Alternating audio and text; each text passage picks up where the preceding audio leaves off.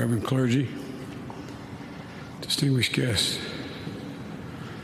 Among the many memories from 50 years of friendship, there's one that especially captures what Bob Dole was as a man and, in my view, as a patriot. We were on our way to the 50th anniversary of D-Day in Normandy, but we started in Italy, in Anzio. Much has been written about his time in Anzio, but to be there with him felt significantly different. He was on a mission in the mountains. Nazi gunfire and mortar fire was thick. The man was dying, men were dying. Facing a hail of bullets, Second Lieutenant Robert Joseph Dole hurled a grenade into an empty gun nest. He was trying to help a fallen comrade, his platoon radioman, when everything changed. And I mean everything changed. His spine was damaged because fire tore across the hills, shattering his body. Grievously wounded, he was paralyzed. Dragged behind a wall, Bob would pass in and out of consciousness, dreaming of home as he lay bleeding in the foxhole for nearly 9 hours. He was 21 years old. Nearly 8 decades on, we gather here in a world far different from the mountains battlefield in 1949 or 45. But there's something that connects that past and present, wartime and peace, then and now. The courage, the grit, the goodness, and the grace of Second Lieutenant named Bob Dole, who became Congressman Dole, Senator Dole, statesman, husband, father, friend, colleague, and a word that's often overused but not here, a genuine hero, Bob Dole. Dean and the clergy officiating today's service, President Clinton, Vice President Harris, Vice President Pence, and Cheney and Quayle, Speaker Pelosi, Leader Schumer, Leader McConnell, members of Congress of both parties, past and present, members of the Cabinet, General Milley, and leaders of our military, distinguished guests, most of all, the Dole family. Elizabeth, it's been said that memory is the power to gather roses in winter. Bob left you with 45 years' worth of roses, of a life built and a love shared that's going to guide you through the difficult days ahead. Jill and I will always be there for you, as many others in this church will be, as you and Bob were always there for us in ways nobody knows. And Robin, you carry your father's pride, grace, and character. He's always going to be with you, because the old saying goes, we Irish say, you are your father's daughter. You are your father's daughter. Bob Dole's story is a very American one. Born and raised in a 3-room house through the Dust Bowl of the Great Depression, shipped out as a young man to World War II, wounded in battle on the same weekend that Franklin Delano Roosevelt was being mourned by millions. Bob came home, rebuilt his life, painful hour by painful day, by painful week, by painful month, by painful year. Here he and Danny Inouye, who was wounded on the mountain not far from where he was, Talk about the recovery they spent together for all those literally several years. It was astounding. God, what courage Bob Dole had. He then went to school in the GI Bill, came to Washington with the New Frontier, bravely voted for civil rights and voting rights in the years of the Kennedys, Lyndon Johnson, and Martin Luther King Jr. Ran for president on a ticket with Gerald Ford.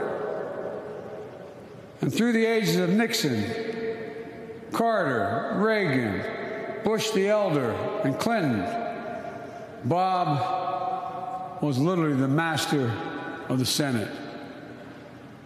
We served together for 25 years. We disagreed, but we were never disagreeable with one another.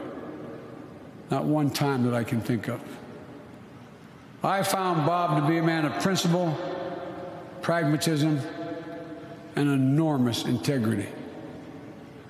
He came into the arena with certain guiding principles, to begin with devotion to country, to fair play, to decency, to dignity, to honor, to literally attempting to find the common good. That's how I worked with George McGovern, to fight hunger in America, particularly as it affected children and around the world. He worked with Teddy Kennedy and Tom Harkin to bring down the barriers of Americans living with disabilities.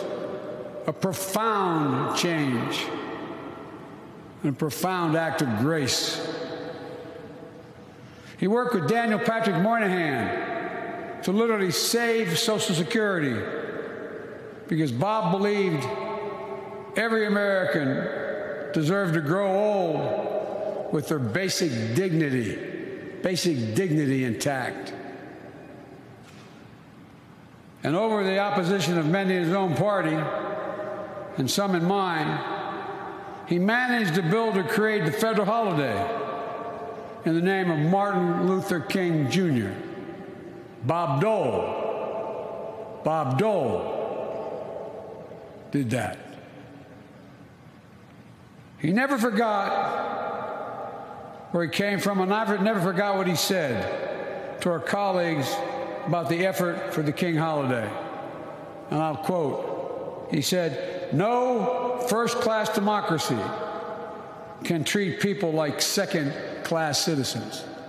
No first-class democracy can treat people like second-class citizens." Bob didn't hate government. Knew the people who needed it most were the people most in need. He wanted government to work for folks like him who came up the hard way. Just give everybody a chance, Joe. Just a chance.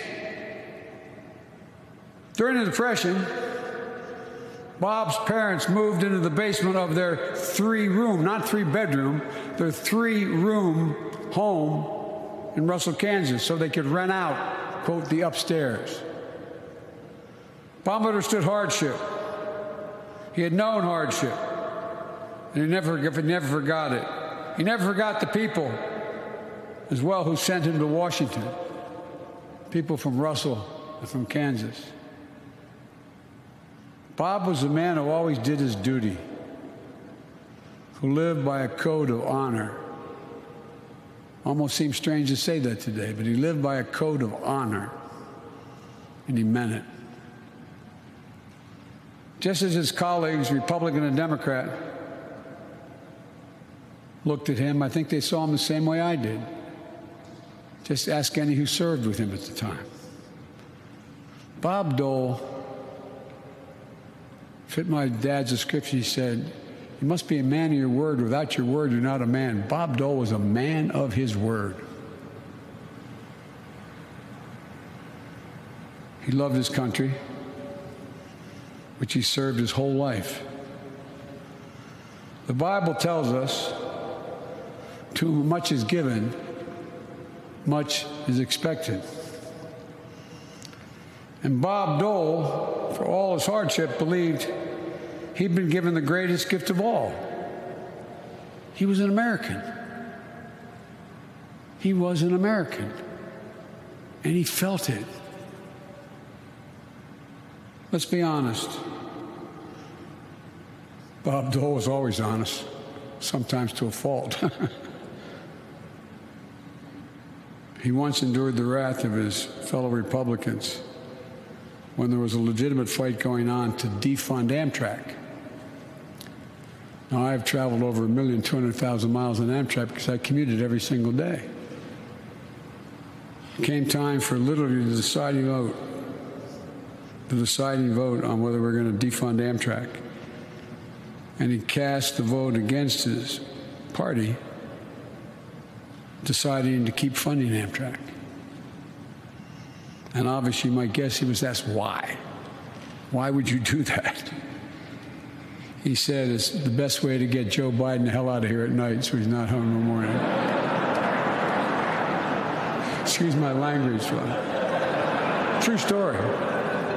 Absolutely true story. God, I love the guy. As I said, he was always honest. But Bob relished a good political fight, as much as anybody I've ever served with in the 36 years I was in the Senate. And Bob gave as good or better than he got. He was a proud Republican. He chaired his party. He led its caucus in the United States Senate, and he bore the banner as its nominee for Vice President and President of the United States. He could be partisan, and that was fine. Americans have been partisan since Jefferson and Hamilton squared off in George Washington's cabinet. But like them, Bob Dole was a patriot. He was a patriot. And here's what his patriotism teaches us, in my view. As Bob Dole himself wrote at the end of his life, and I quote him, "I cannot pretend that I have not been a loyal champion of my party, but I've always served my country best when I did so first and foremost as an American." End of quote. First and foremost as an American. That was Bob Dole. Liddy, that was your husband. That was your dad. Always as an American. He understood that we're all part of something much bigger than ourselves. And he really did, I felt. He really understood it. And a compromise isn't a dirty word. It's the cornerstone of democracy. Consensus is required in a democracy to get anything done. That's how you get things done. Again, listen to Bob Dole's words, not mine. I'm quoting him again. "I learned that it's difficult to get anything done unless you can compromise. Not your principles, but your willingness to see the other side. Those who suggest that compromise is a sign of weakness misunderstand the fundamental strength of democracy." End of quote. In his final days, Bob made it clear that he was deeply concerned about the threat to American democracy, not from foreign nations, but from the division tearing us apart from within. And this soldier reminded us, and I quote, "Too many of us have sacrificed too much in defending freedom from foreign adversaries to allow our democracy to crumble in under a state of infighting that grows more unacceptable day by day." Grows more unacceptable day by day. He wrote this when he knew his days were numbered, in small numbers. My fellow Americans, taps is now sounding for this soldier of America, forged in war tested by adversity. Taps is now sounding for this patriot, driven by a sense of mission, to give back to the land that gave everything to him, for which he nearly gave his all. Taps is now sounding for this giant of our time and of all time. We're bidding this great American farewell, but we know as long as we keep his spirit alive, as long as we see each other not as enemies, but as neighbors and colleagues, as long as we remember that we're here not to tear down, but to build up, as long as we remember that, then taps will never sound for Bob Dole. For Bob will be with us always, cracking a joke, moving a bill, finding common ground. In his final message to the nation, Bob said that whenever he started a new journey, the first thing he would do, and I quote, is sit back and watch for a few days, then start standing up for what he thought was right, end of quote. Bob is taking his final journey. He's sitting back now, watching us. Now it's our job to start standing up for what's right for America. I salute you, my friend. Your nation salutes you. And I believe the words of the poet R.G. Ingersoll, when he described heroism, better fit you than anyone I know. And Ingersoll wrote the following: when the will defies fear, when duty throws the gauntlet down to fate, when honor scorns a compromise with death, that is heroism. The flights of angels, things that sing thee to thy rest, Bob. God bless Bob Dole. God bless America. And may God protect our troops.